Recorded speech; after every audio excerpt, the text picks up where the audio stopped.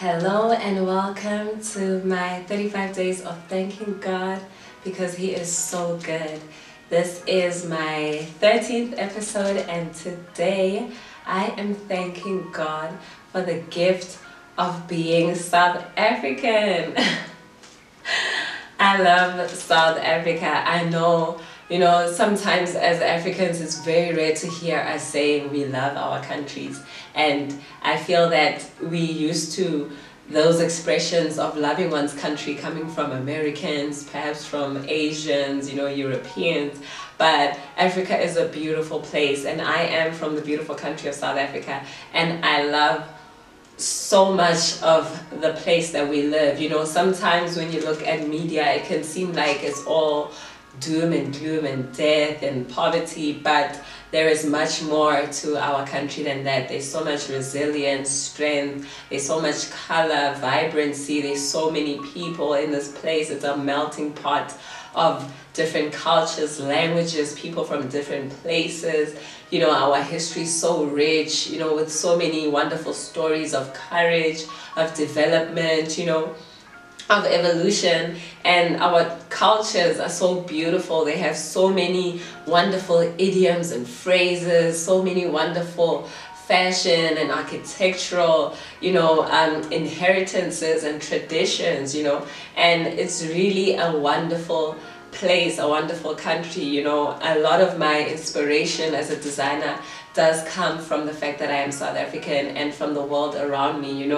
Wherever I am, whether I'm in Sandton or I'm somewhere in town, downtown, you know what I mean, whether I'm in the burbs, in the hood, whether I am in a cold place, a windy place, or a super sunny, super hot, dry place, I feel like our country is just beautiful, and it showcases so much of how wonderful of a creator God is. When you look at the nature, the mountains, I don't know, as an artistic person, I look at everything usually through an artistic eye, looking at the details, and I just feel like it shows so much of the incredible ability of God to create, to create just as unique as everyone's fingerprints are. He has created so many people with so many features, so many plants, so much wildlife, so much nature, so many, everything, all of the creation of God that we see in this place, whether you're in the coast, whether you're in the high veld, whether you're